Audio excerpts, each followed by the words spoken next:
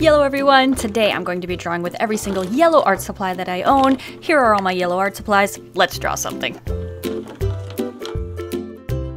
Before I can draw something, I gotta figure out what that something is going to be. So I did a couple sketches trying to figure out an idea of what yellow means to me, and in the end I correlated it with happiness, and the word happiness made me think of being a kid, and being a kid made me think of hanging out with your parents, so I decided to draw a kid and their dad. Then I simply swatched out all of my yellow art supplies to see what each of the art supplies actually looked like in use, rather than just on their caps. Then I had this really long, skinny swatch paper of all my art supplies, and I was ready to start the illustration. Starting with this yellow Col-Erase colored pencil, I began sketching out the basic structure of the illustration, like where the heads are going to be, where the bodies are going to be, and what the overall layout of the paper will be. Now, I'm quite aware that this is not picking up on camera because, in fact, it wasn't even picking up in real life.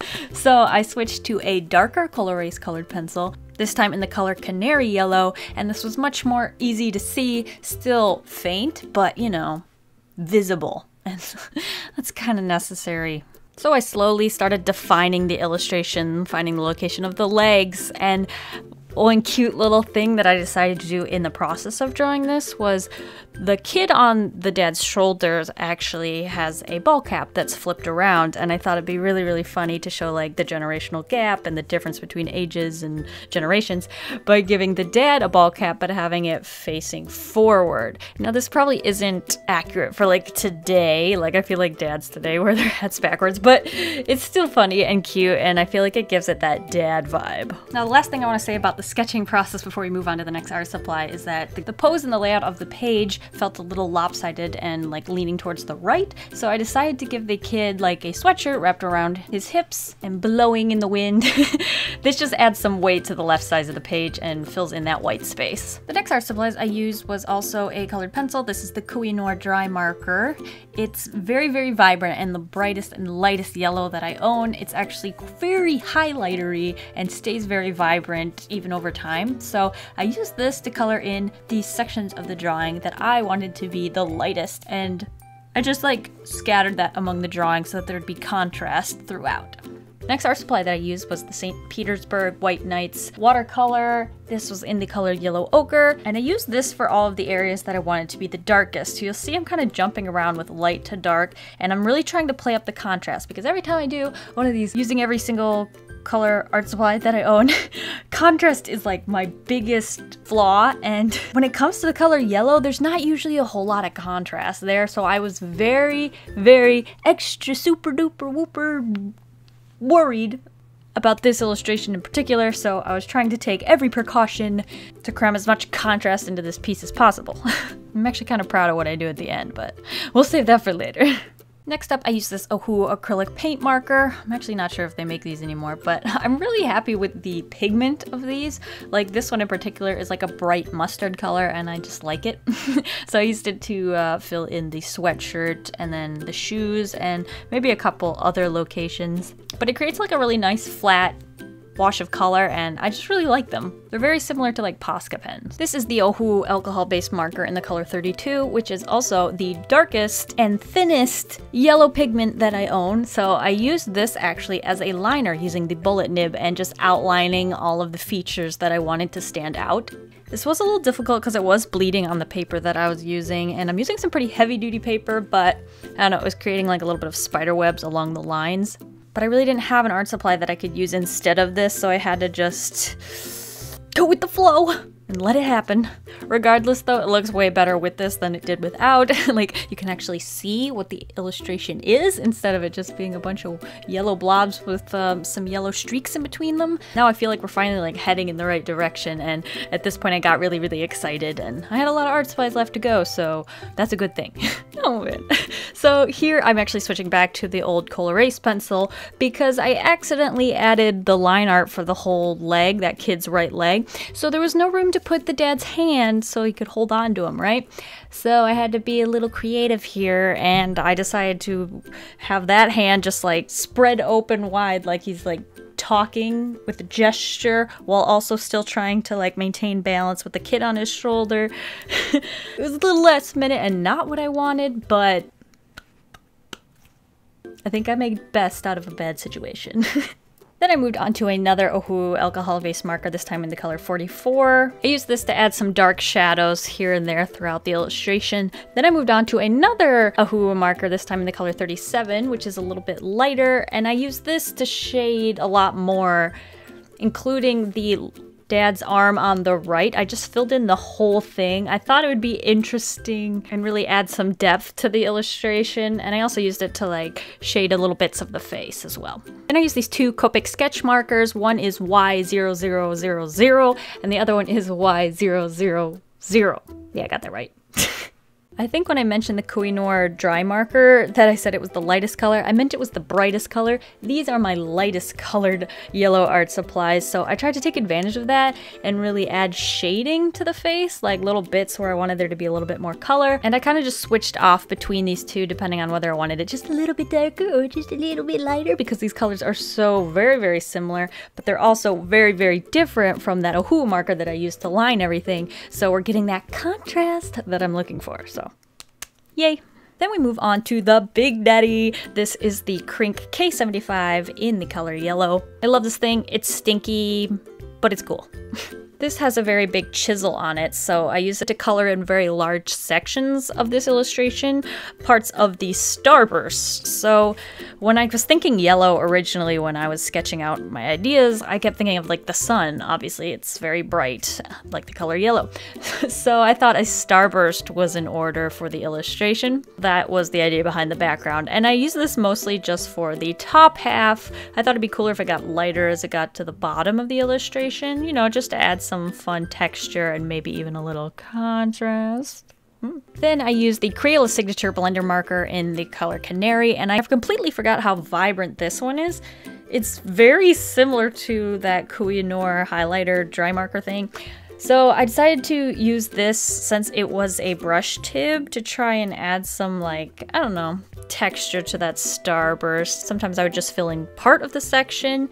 I'm trying to keep that background starburst from being too harsh and a little bit more organic. Then I moved on to two more Copic sketch markers. Biggest difference between Copic sketch markers and Ohu alcohol-based markers, or basically any knockoff, is that with Copic markers you can buy much lighter tones which you build upon each other and get them to be darker, whereas when you buy one of the knockoffs they just start very dark and saturated, and it's kind of hard to have that contrast.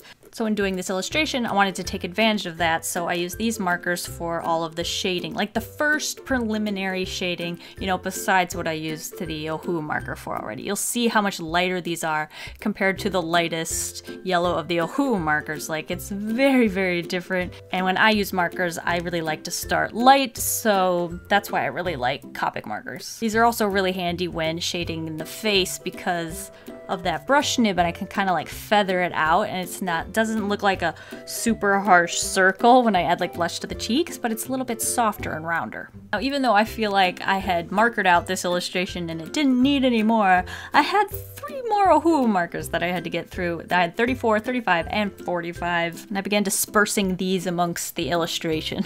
I decided, since these have those bullet nibs, to use these to add texture to the dad's shirt. So I kind of just made up a little pattern in my head and began drawing that all over the shirt. In some areas where there was shading, the lighter Ohu markers didn't work, so I had to switch to a darker one, so that is how I used all 3 of them.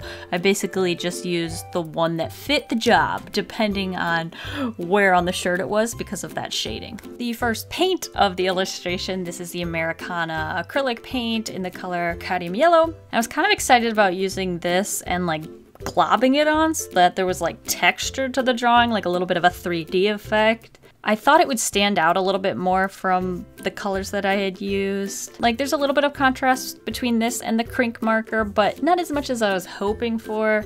So I really played up that like globbing effect so that it had, you know, physical texture and physical contrast between it and the paper. I didn't want like any 2 of the starburst sections to be the same. This is the Dr. P.H. Martin Bombay India ink in the color yellow. These inks are really vibrant, kind of like liquid watercolor, but they're waterproof when they dry. And I like how you can get a really large, even wash with them. But I first tried experimenting them on top of the Koh-I-Noor Dry Pencil, so those lighter sections of the Starburst. And it was kind of fun because it like feathered out the darker sections of the Starburst, but it was also its own color, so it just kind of added a little bit of a hue shift because it's not that same orangey yellow, it's a little bit more of like a bright daffodil yellow. Moving on to this Winsor & Newton brush marker. I believe it's actually the color gold, but shh. It's definitely the orangiest of the yellows that I use in this drawing. I used this to darken up the lower half of the Starburst. I liked that it had a different hue to it, which probably means it doesn't belong in this drawing, but you know, it's very red and I like that. I didn't use this that much, so it felt like a cop-out, so then I just started like speckling little dots at the bottom half of this to add some kind of like texture, so it's not just a bunch of straight lines of Starburst, but there's like, you know, something there.